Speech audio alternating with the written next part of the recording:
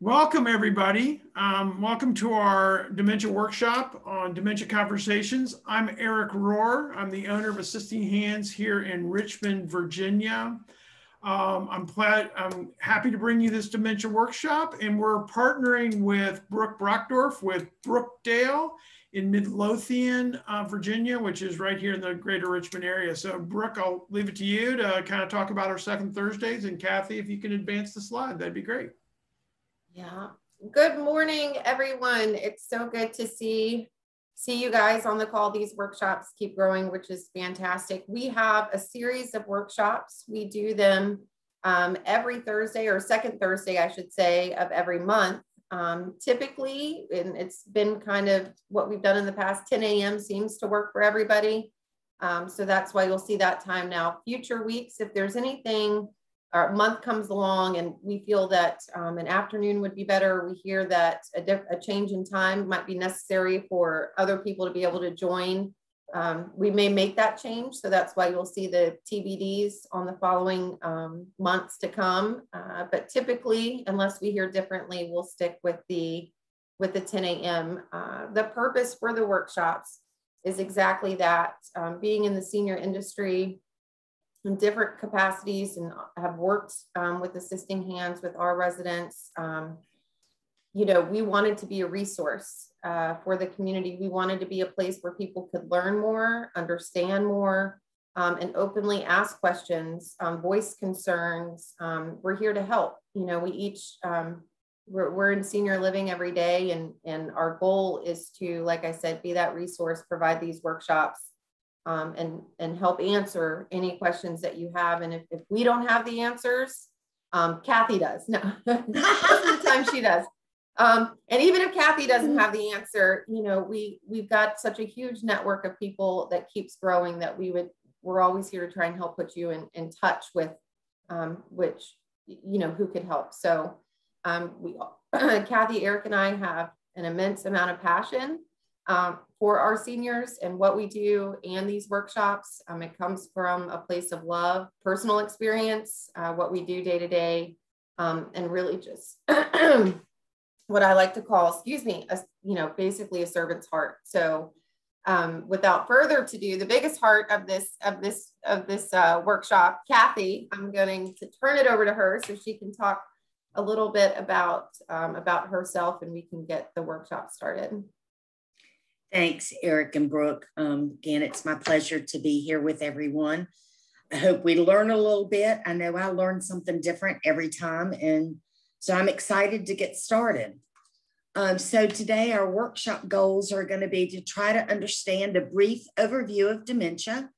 We'll identify some strategies to have successful conversations about dementia, learn specific conversation techniques around the following topics. And these are the three things that are the hardest for people to talk about: going to the doctor, when to stop driving, financial matters. And then we've got some other resources for you. But before we start, I've got a poll question for you. I'd like to try to get a feel for how many of you have been diagnosed with dementia, have a family member living with dementia, or providing care to someone living with dementia.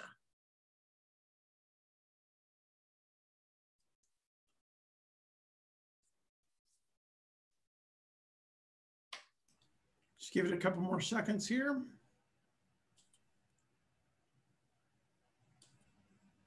Looks like about everybody, most people have submitted some answer. All right.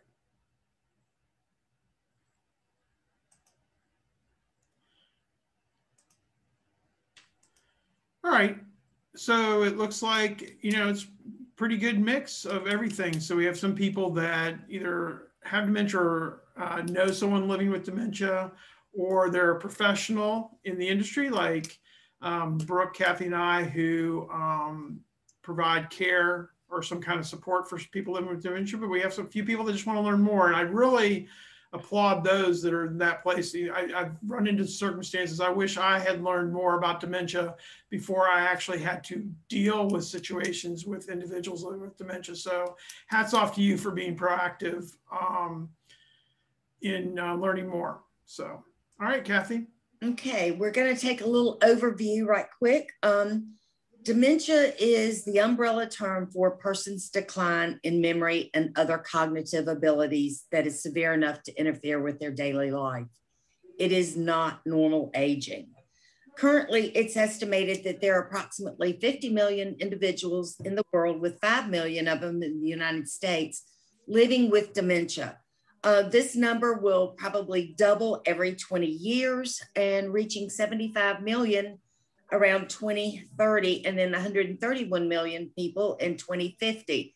And this goes with all of the research that's going on. They are currently identifying over 100 different types of dementia, more coming every single day. There are 4 things that we need to remember about dementia. One is at least 2 parts of the brain are dying. It keeps changing and getting worse. It's very progressive. It's not curable or fixable. It's chronic, and it does result in death, making it terminal. But while fatal, some people can live very long lives, but oftentimes there's probably another underlying health issue that could hasten death. There are 4 main types of dementia that we primarily see, with Alzheimer's being number 1, dementia with Lewy body, vascular dementia, and frontotemporal dementia. You can also see a combination of these at any given time, and some of them also are in combination with Parkinson's disease. An interesting note, though, is that they've shown that autopsy studies in brains over 80 years old who had dementia, it indicates that many of them had a combination of types of dementia, with Alzheimer's and vascular and Lewy body all being the most common. So when we're trying to understand a little bit about dementia, there's several causes and risk factors that you need to be aware of. Advancing age is probably the biggest, but dementia can also affect people as young as 40, 50, and early 60s. If you have a family history of dementia, that puts you at a greater risk of developing the disease yourself. Genetics plays a big fact. Risk factors in brain health like alcoholism, drug addiction, diabetes, those all play a big factor. And then a lot of people that are diagnosed with Down syndrome will develop the early onset of dementia by middle age. Kind of sad. We've got several common symptoms of dementia. Of course, the memory loss that disrupts your daily life, challenges in planning or solving problems, difficulty completing familiar tasks, confusion with time or place, trouble understanding virtual images and spatial relationships. You might see problems with words in speaking and writing, misplacing things. I haven't sound on my Zoom.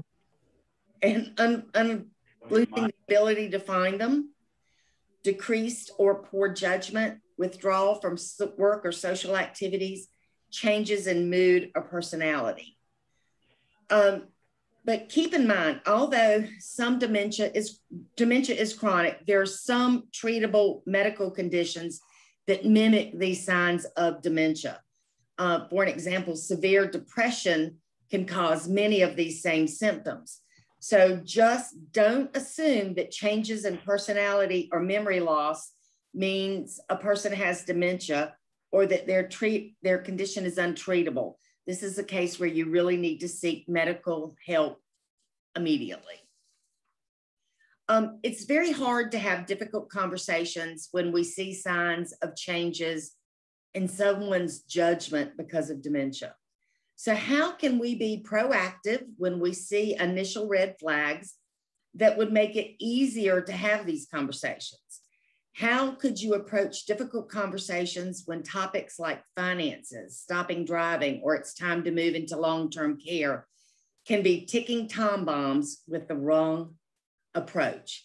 So what I want to do is set you up for structuring successful conversations. Dementia inevitably gets worse over time. People with dementia gradually have a more time difficult time understanding others as well as just communicating in general. So you definitely want to create a positive conversation environment with avoiding distractions, speaking clearly and naturally in a warm, calm voice. Be prepared to listen actively. Don't quibble or argue. It's not worth it. Refer to the people by their names. Use nonverbal cues. You might need to use hand gestures, eye gestures, signs, things like that. Have patience and certainly understand that there's going to be some good days and there's going to be some bad days.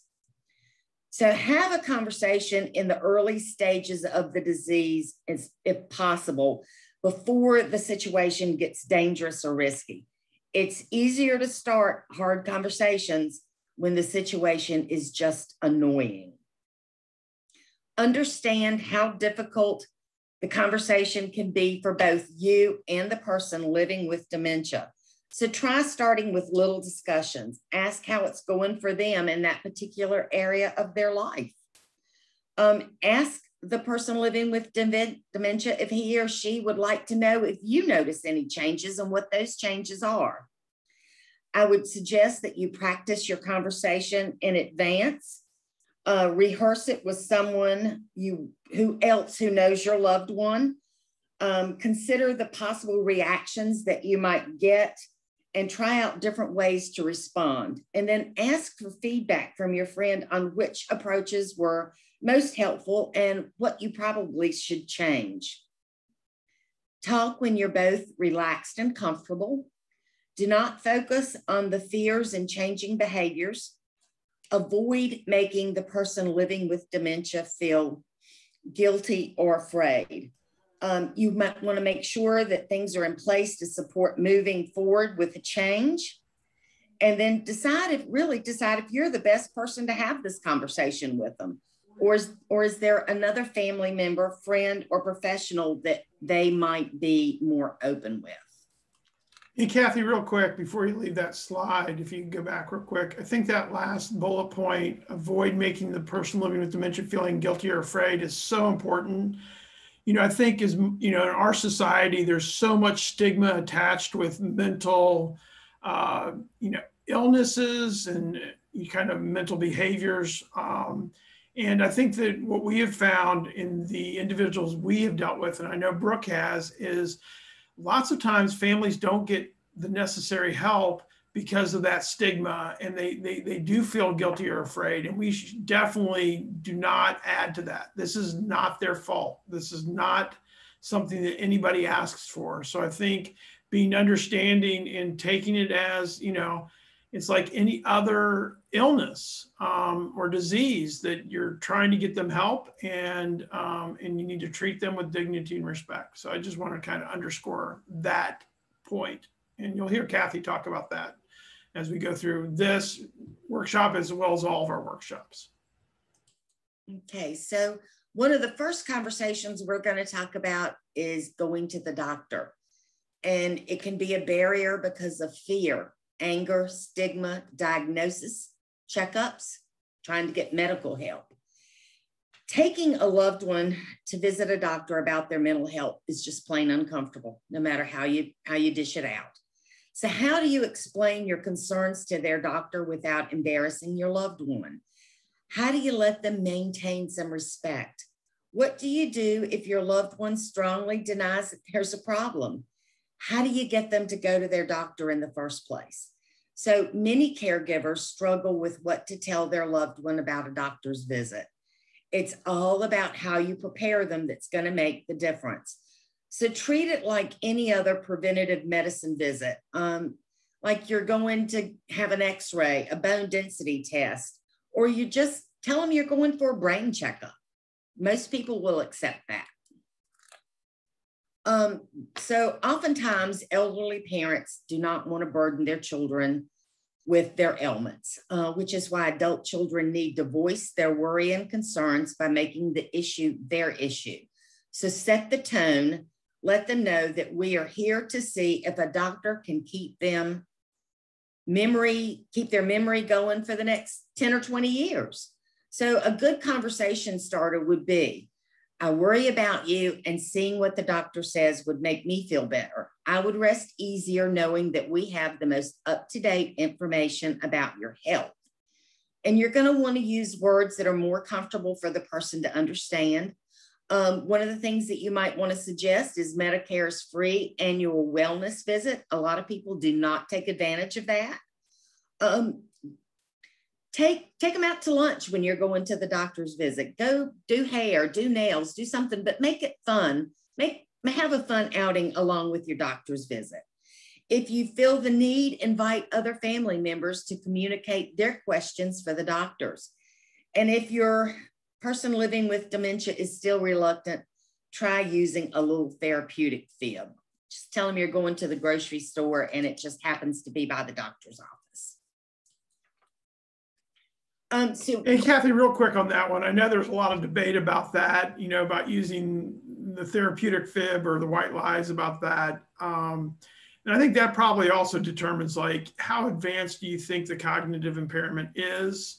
And I think we'll talk about this in the next dementia workshop when we go over the GEMS, the various stages. But I think that, you know, there's probably strategic times to use that in kind of for their overall well-being. And then there's other times that would just be an insult. So you got to really kind of have to know the person of when that's going to be effective. So, yeah. And that goes back to, are you really the right person to be having this conversation, or should that somebody else be doing it?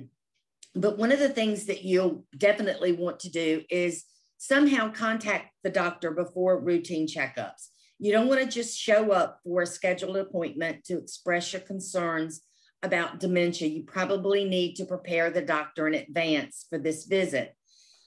Get your medicine list together, write down the samples of changes that you've noticed in your loved one, and make a list of questions to ask. And when you do get to the doctor's office, you're going to want to set the tone for showing respect to your loved one. We don't talk about them or around them, include them in the conversation. Revisit with the doctor all the documents that assist with making future decision-making care. Be ready to ask and answer questions and take notes during the appointment. If you don't understand something, be sure to ask for clarification. It's also good to go ahead and start the discussions with future care, whether it be short-term or long-term, and then ask your doctor for some recommendations, but leave with a plan. Write down any instructions or tasks that need to be addressed between now and your next appointment, including any tests that need to be scheduled, appointments with other doctors, details about changes in treatment or care. You want to be cognizant of concerns or instructions to share with your other caregivers so that you're all on the same page. And make sure that you understand behaviors or changes in the signs or symptoms and what to look for. It's also important to do some of these. Ask the person living with dementia if it is okay for you to share samples of behaviors you have witnessed. You might want to request a memory screening. Keep it positive. Don't focus on the person's deficits. You know, it's not about what we've lost. It's about where we're going and where we are now. Acknowledge their fear. It's normal to be worried and fearful if you suspect something is wrong with your brain and everyday abilities. But you still need to be persistent, but always persist gently. And again, never with anger. Invite family members to communicate their concerns and questions. But lastly, throughout any discussions, work to keep your loved one as involved as possible and let them have some control over these conversations. The next one is, when do we stop driving? This is, again, another very touchy topic. Although you may want to avoid dealing with this often sensitive topic about driving, you need to know the signs that would suggest that your parent or loved one can no longer drive safely. And in addition, learn what steps you can take if your loved one is a danger on the road but refuses to stop driving. So have you noticed accidents, scrapes, mistakes while driving, driving too slow, hazardous driving, and other questionable activities. When an individual is diagnosed with dementia, one of the first concerns that families and caregivers face is whether or not the person should drive. Many people will associate driving with their self-reliance and freedom, and the loss of driving privileges is likely to be upsetting. But many older drivers don't realize that their driving skills are getting worse due to medical or biological reasons. So some individuals, recognizing the risk, will limit or stop driving on their own. Others are unable to access their own driving skills and may want to continue driving even though we know it's no longer safe. Some people are just in denial about their abilities, and these drivers are at a higher risk to receive traffic tickets and be in accidents. And you may have to intervene when an individual's symptoms pose to greater traffic risk than they are today. So some of the conversations, people with mild dementia are at a much, I'm sorry? Cathy, I had a quick question for you. Okay. When it comes to kind of that last bullet point on the last slide was, families may need to intervene. We actually have a family currently who's one of their parents is here with us. The kids would very much like to have their other parent here as well. He is pretty hesitant. He does have dementia, but he's I'm fine. There's nothing wrong with me. And he will still drive every once in a while against families' wishes. We all do not believe that it is safe. So if families do find themselves in that situation, and it is to the point where they do need to intervene because I don't want to say polite, but the previous conversations aren't working. What advice how do they go about doing that? I guess, if they know that it is an actual safety concern, is there a specific person that they contact? Is there an agency they contact? How is that done? Do you know? Yep. And actually we'll talk about that in a few minutes. Perfect. Okay. Sorry, jumping ahead. Not a problem.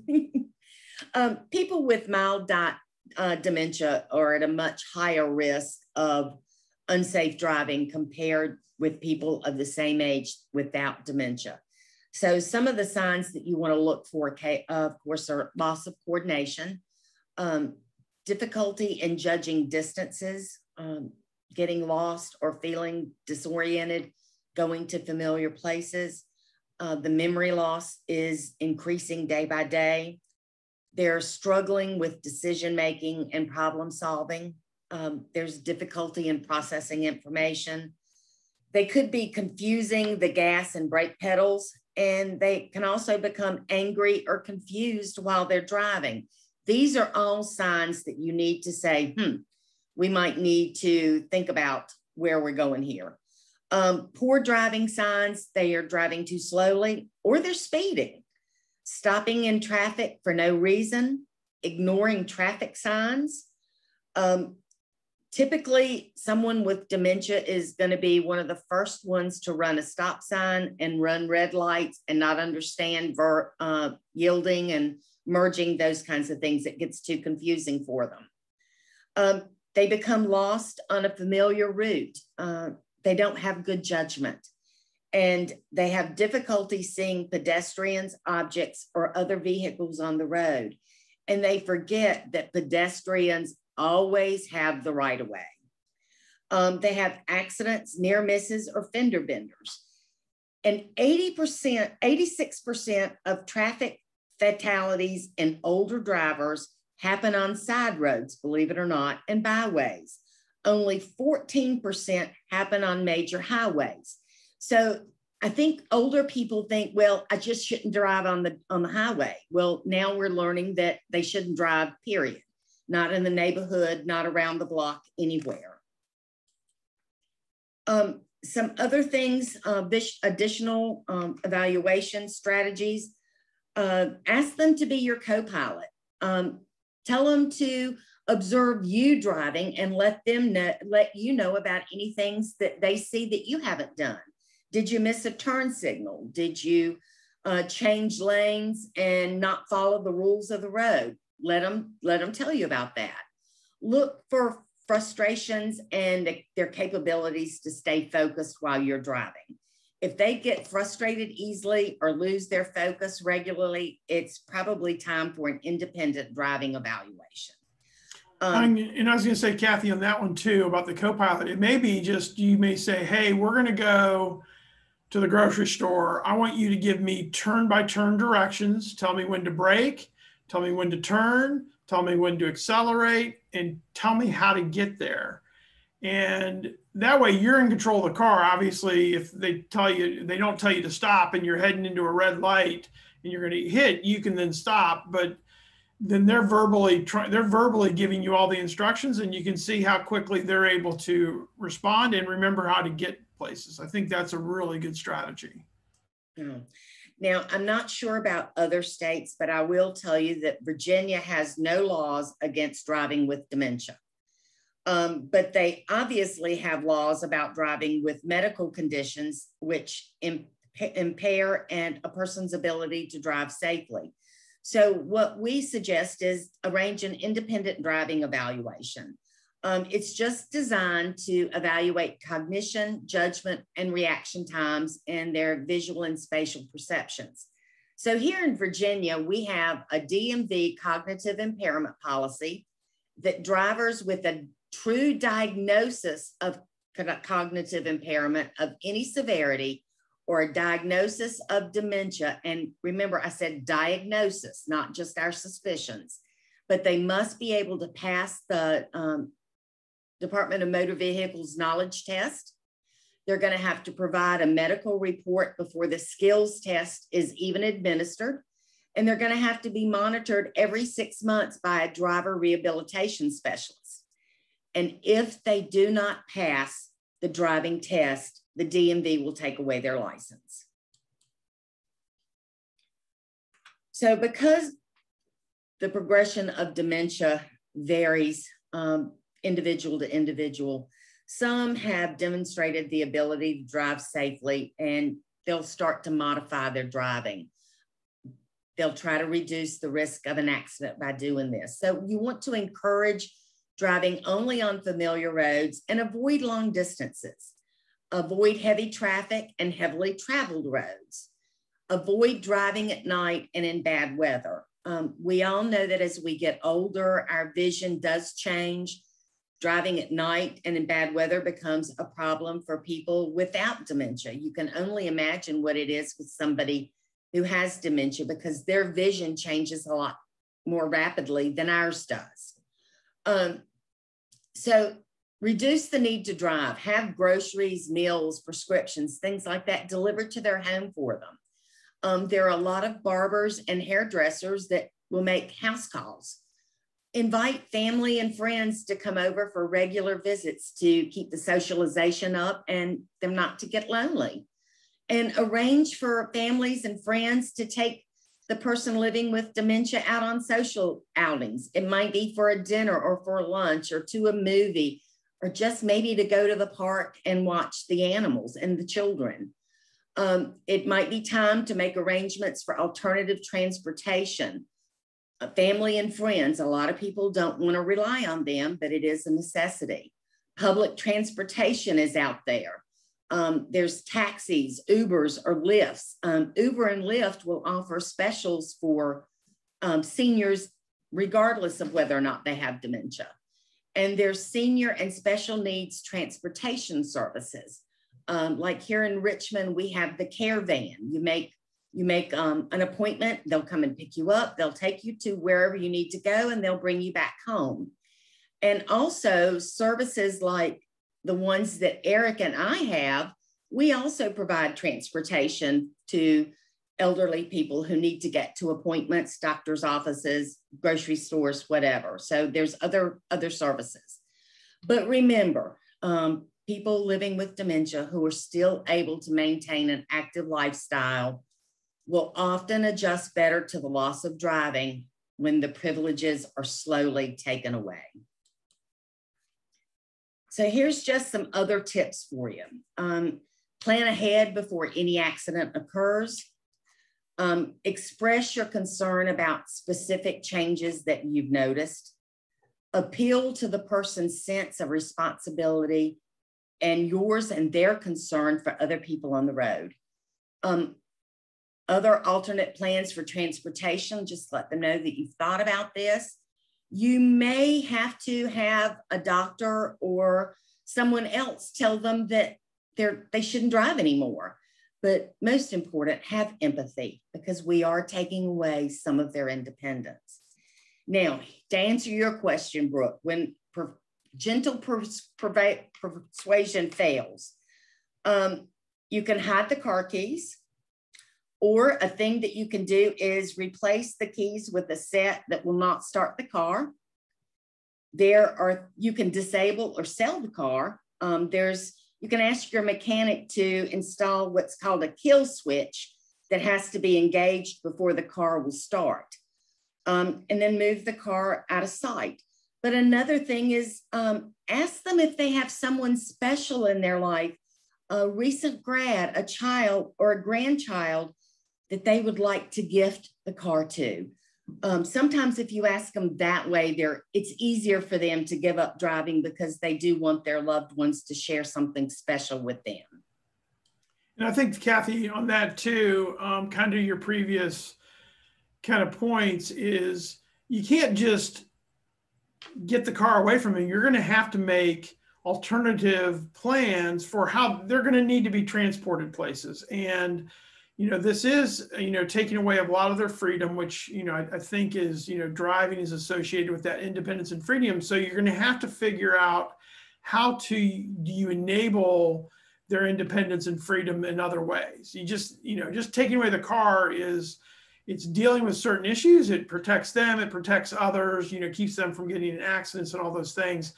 But you need to make sure you have a plan for all the things that taking the car away represents. How do you, somewhat create proxies for that independence and their ability to get around and see their friends, and so they don't become even more isolated? Because one thing, and I know Brooke can talk to this as well, during this pandemic, isolation absolutely accelerated the symptoms and the onset of dementia and made it worse. And so we can't create isolation zones by taking away driving. So we have to be prepared. How do we keep them from feeling isolated? So. Okay, the next thing we're going to talk about it's a difficult conversation.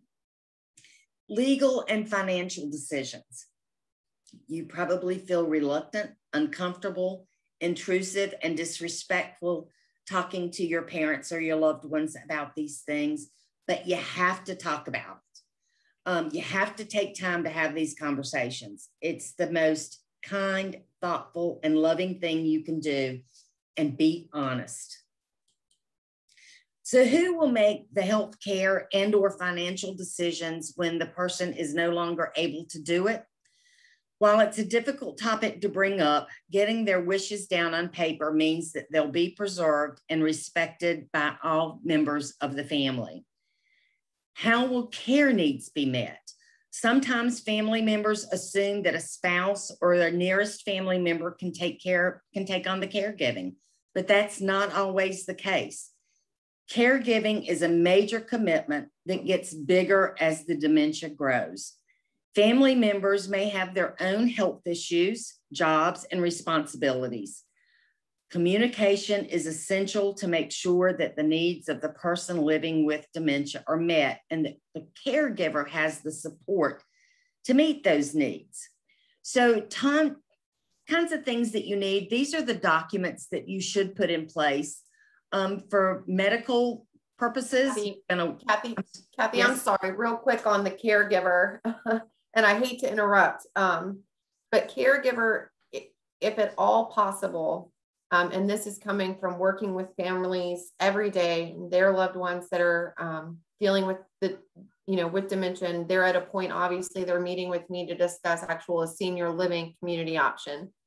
Caregiver burnout and caregiver guilt are very, very real things. I have conversations daily with family members who feel like they have, unbeknownst to them, over that progression that you were talking about, Cathy, they have become 100% a caregiver. You know, they tend to no longer be the son or the daughter or the brother or the spouse.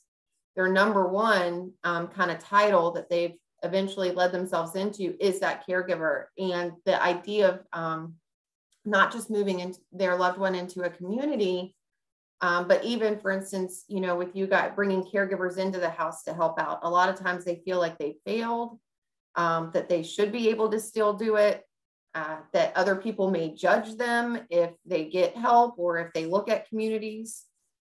If anybody ever feels that way, please pick up the phone and call me, call Eric, call Cathy. That is not the case. You guys are not alone. It is very, very hard. There is a reason that you guys' company, my company, we employ so many people every day to be caregivers because that help is needed. You have to think of your health. You have to think of the other things that you enjoy doing. It is not bad to go and do something you enjoy. So please, I'm a very, very strong advocate for caregiver support. And really having that conversation up front with your friends, with your other family members, so that it eases the burden down the road on yourselves and your loved ones. And we're obviously always here to help and support and give advice, but sorry, that was my little PSA there this morning. I'm very passionate about that, if you can tell. And like I said, I talk to families all the time, and I just want to hug them all because they're doing so much and it's exhausting, but they're scared to let others in and help. And it's okay to ask for help. So really, that's it. definitely. I'll mute myself now. I think too, Brooke, along with that, and I think what, you know, this list of documents in this section is important is you're talking about caregiver burnout and all that is, you know, medical decisions, legal decisions, and financial decisions with individuals that are fully cognitive are very, very stressful on their own. And what this section is about is, one, having the difficult conversations now, but getting these documents in place and going through this process with professionals. You'll be going through this with, you know, attorneys or financial professionals will help articulate what the individual's wishes are, get them on paper, get the legal format in place. So when that individual's cognitive abilities has digressed to a point where they cannot, you know, rationally participate in these decisions, they're on paper. You know what their wishes are. And so then the caregiver doesn't need to further stress, are they doing the right thing? Is this what my husband, my wife, mom, or dad would want?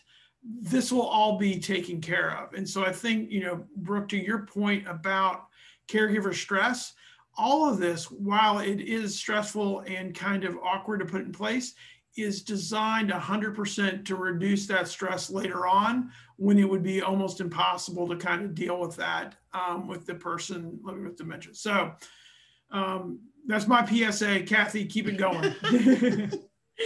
Well, you'll see here on this slide that there are 3 documents that support medical needs. The first one is a living will. This describes and instructs how the person wants their end-of-life health care managed. There is also a thing that goes along with a living will or can be used separately. It's called the 5 wishes, where you can sit down and it talks about how you want to be treated in the end stages of your life. Now, with your living will, it's very important that there is a copy and with a person with your loved one with you. You need to make sure that the loved one's doctor has a copy of the living will, and make sure that there is a copy in any hospital records that they may have. Durable power of attorney for health care. This gives a designated person the authority to make healthcare decisions on your behalf if you are living with dementia and can no longer make those decisions. There is also a do not resuscitate order, or a DNR. This instructs healthcare professionals not to perform CPR in case of a stopped heart or stopped breathing. It's really important too that the DNR be posted somewhere very visible in the home, wherever they call home. If you tell the EMTs that there is a DNR in place, you just tell them, but you can't prove it, they're going to do CPR, and that could be very much against the wishes of the person living with dementia. There's some legal forms that you need to have in place. One is a will. This kind of indicates how the person's assets and their estate will be distributed among the beneficiaries after they pass.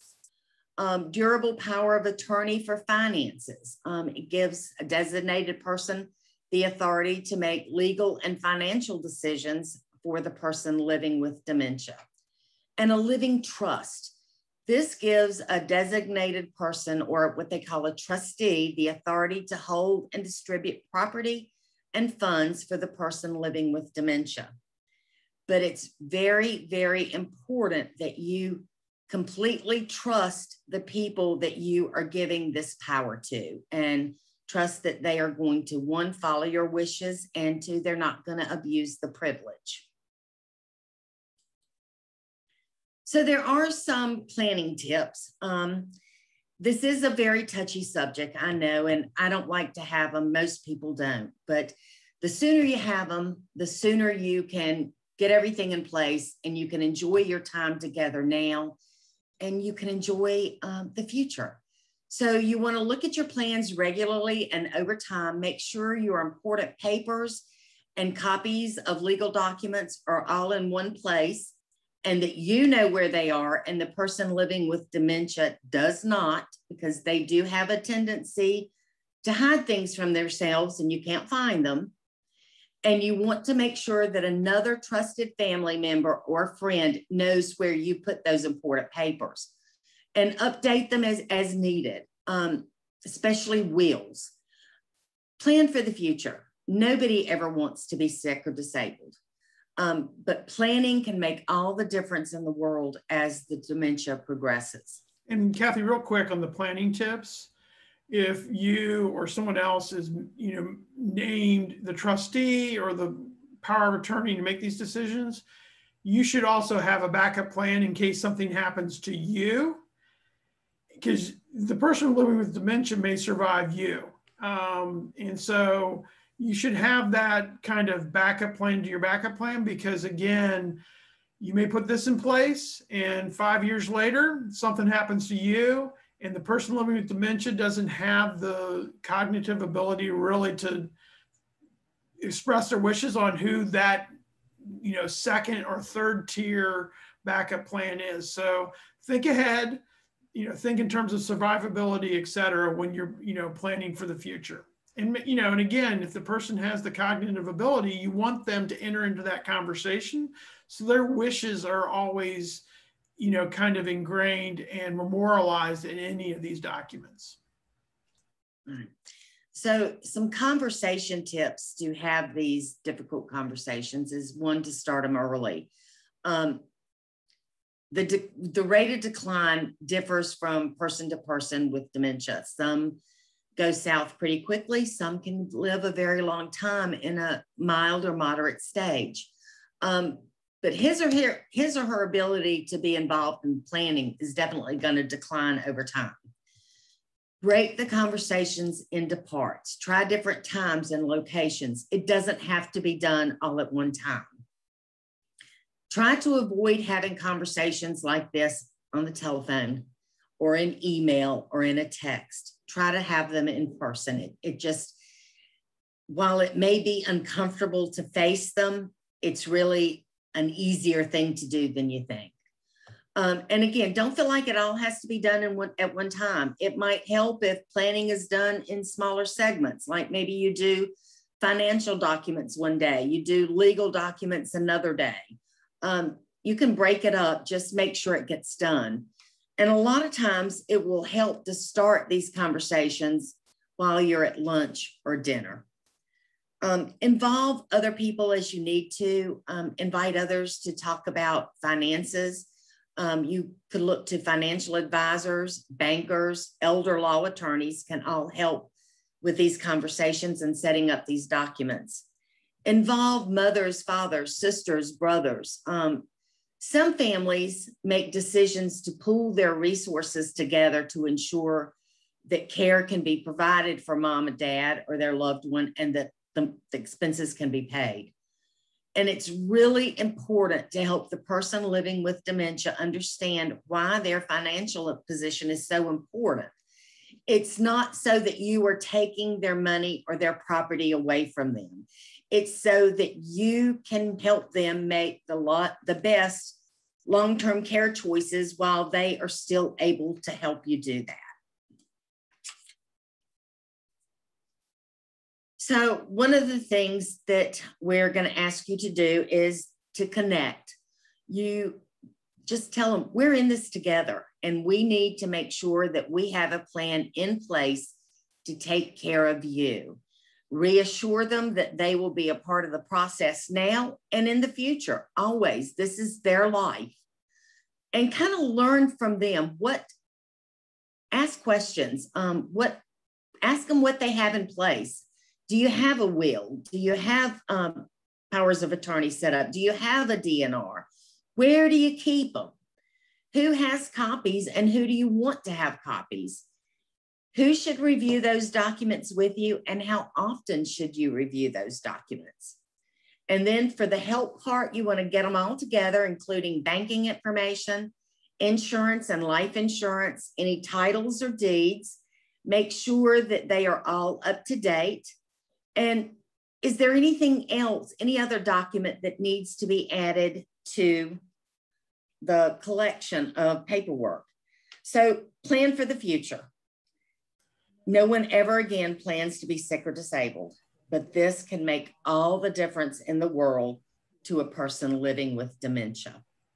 And I'll say real quick on that last thing, and people, we didn't put this in this presentation, but I know between Cathy, Brooke, and I, we have lots of really good contacts about people. I know people that all they do is help people get organized. They're not a lawyer or a financial person, but they just help people organize their documents in the senior setting. So they kind of know what to look for, the best way to organize, et cetera. I know attorneys that do this kind of work, reasonably priced. And we know people in the financial world that can help organize their finances and put the necessary structures in place. So anybody, this is pretty much in the Richmond areas where kind of Cathy and I and Brooke have kind of our expert contacts, but, we do know the right people or good people in order to kind of help with that. And I'll say, and we'll talk, we won't really talk a lot about it, but I can tell you that, Assisting Hands and Brookdale can provide care and provide support. It's not inexpensive. And so you need to plan for it and need to be ready for it. And I know that in case of Assisting Hands, only certain long-term care insurance actually pays for our services, but most of our clients are paying out of pocket. It's private pay. And so the sooner you're thinking about this, the better prepared you're going to be for that. And so, again, we cannot really stress enough about good planning, and getting out in front of this sooner rather than later is going to give you more options for providing care for yourself if you have dementia or loved ones that are living with dementia. So some final thoughts. And Brooke, this addresses what you were talking about earlier with caregivers. Don't forget about yourself. Caring for a person living with dementia is challenging work, and it's ongoing. It's not going to stop. It's a marathon, not a sprint. And that means you have to take care of yourself. So you want to prepare for the road ahead. The more you learn about your loved one's disease and how it will progress over the years, the better you'll be able to prepare for future challenges, reduce your frustration, and foster reasonable expectations. Develop a personal support plan. Balancing the enormous task of caring for a cognitively impaired adult with other responsibilities requires skill, attention, and meticulous planning. By focusing so diligently on your loved one's needs, it's very easy to fall into the trap of neglecting your own needs and your own welfare. If you're not getting the physical and emotional support you need, you won't be able to provide the best level of care, and you face becoming overwhelmed yourself. So you want to be able to cope with changes in communication.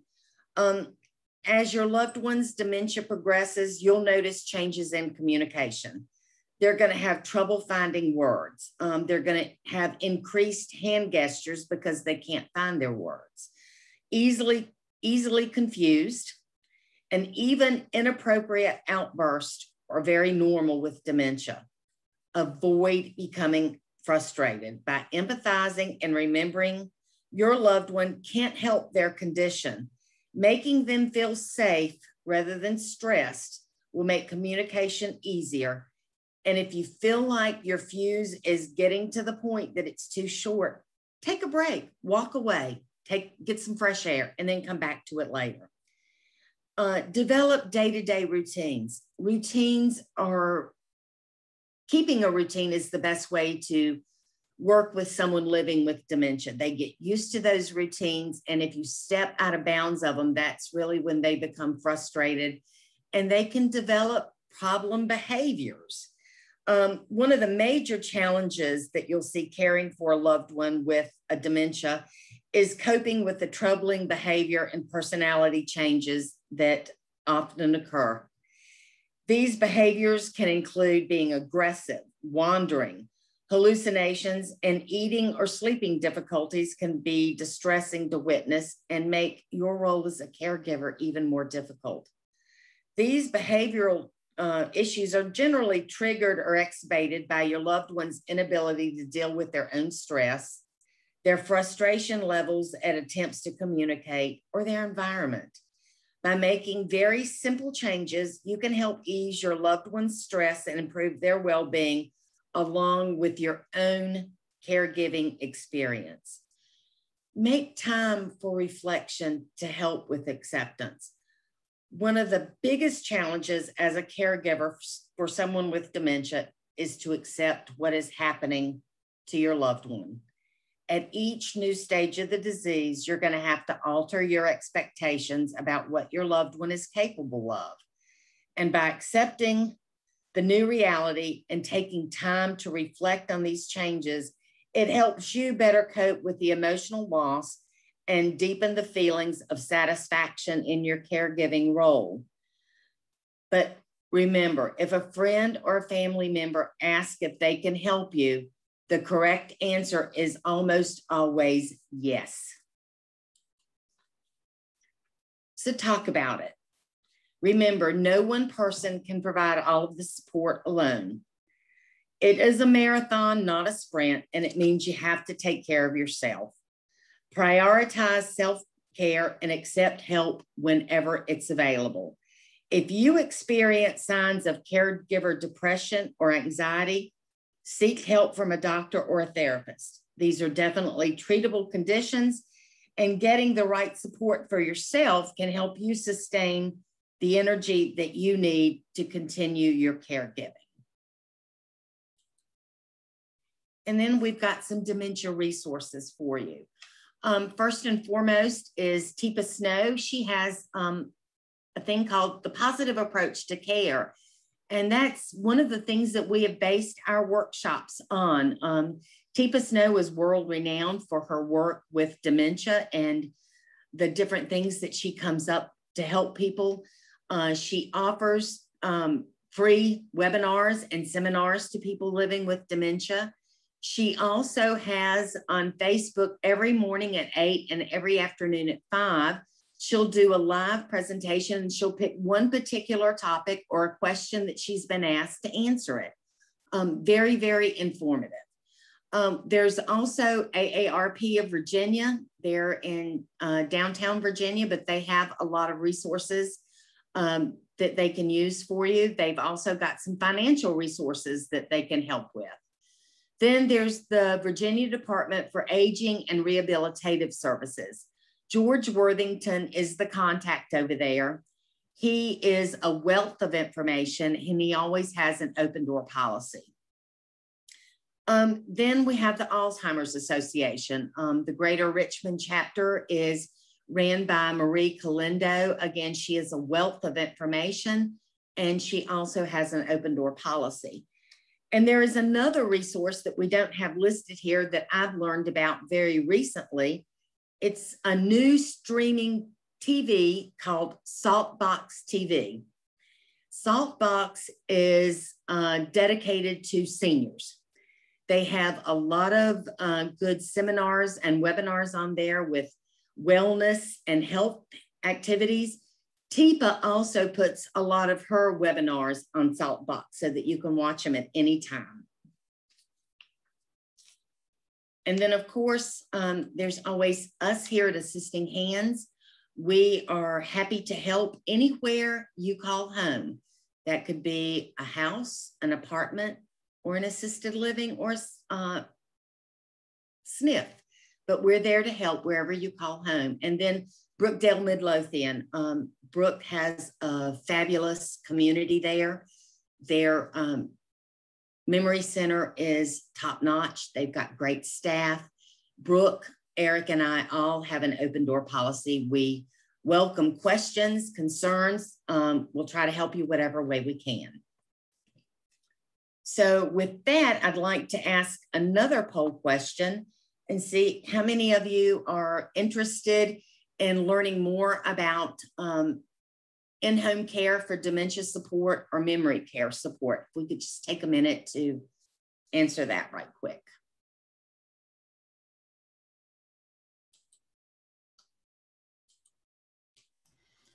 And while, we're finishing up this poll, we are going to, we can open it up to questions. We can do some questions right now, and then I can also turn off the recording if people would be more comfortable asking questions. We're not recording, and then we can all, Cathy, Brooke, or I, you have our contact information, would always be happy to speak with you all one-on-one. All right, I'm going to go ahead and end the polling. It looks like we had, people that are interested in learning more about those services. So, okay. So why don't we open up for questions? You can, oh no, sorry. Why don't you do this first, Cathy? Or I'll do it. Let me do it. I'll do it real quick. You'll do it. All right. So the next workshop is going to be Thursday, July 8th. Probably will be 10 a.m. We haven't, finalize that, but that's most likely. I will tell you, this next workshop is called The Gems. Is my favorite of all of our workshops. It really dives into different stages of dementia and kind of some strategies on how to best support and care for the individual with dementia. It helps you understand a lot about what they're going through and the way to kind of go through that. So it's called The Gems. And what I love about this is Teepa Snow's kind of way to describe the different levels of dementia. And many of the ones that are out there are very clinical. They're like numbered or whatever. This one is assigned a precious gem to each of the stages.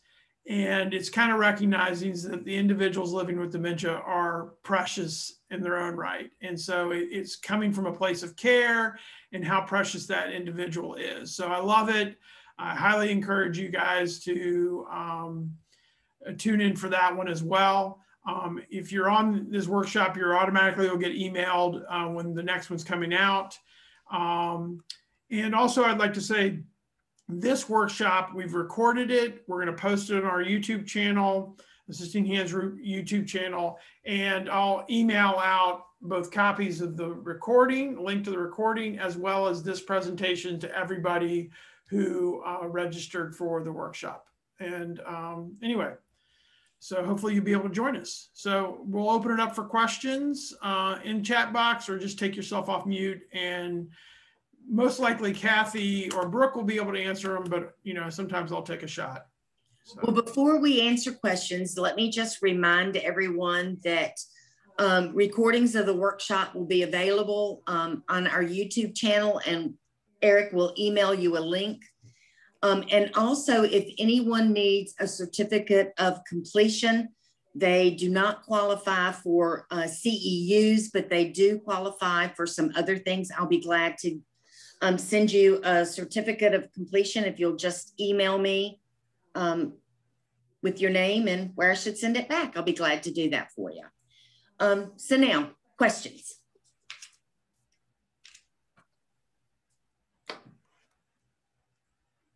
Or any comments, you know, anybody, you know, we do have people that have experience in dementia on this. Anybody want to add anything to the conversation? Feel free. This is a good time to do that. We are getting some, all right, so Michelle, we'll take your information down and we'll make sure you got a certificate.